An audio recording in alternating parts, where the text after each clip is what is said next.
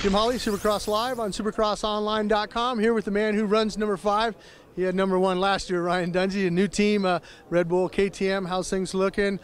We saw you at the Monster Energy Cup, finished up second overall, only had a couple weeks on the bike, but now you got a few months on it.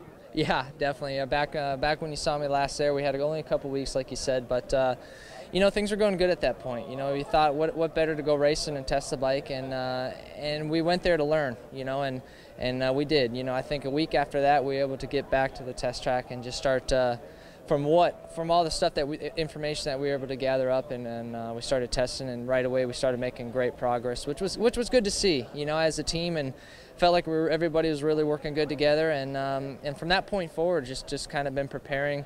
Felt like we got the bike set up the best we could. Everything feels great, and you know, had to make those necessary changes here and there. But off season's been great. You know, been in Florida. Everything's going well. Putting in laps, the time, physically, mentally, I feel great. Everybody's doing a great job on the team Red Bull KTM, and we're here at Anaheim. It's amazing how fast it's come about, but we're excited, we're ready, and looking forward to getting out there on the track and see what happens.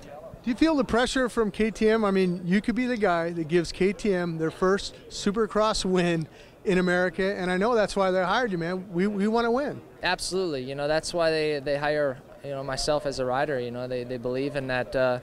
We're hired to win races and championships, for that matter. You know, it'd be great to get that to a race win, but also championship, which is the goal. And you know, I think it's important that we just keep our mind right and take one race at a time, and not get too far ahead of ourselves. You know, it'd be great to put KTM on top of the list and get that first Supercross championship. But it's a long ways from here. You know, we got to keep, like I said, stay focused and just go out there and have fun. Get some good starts, put in good laps, and win them races. It's what's going to help, and consistency.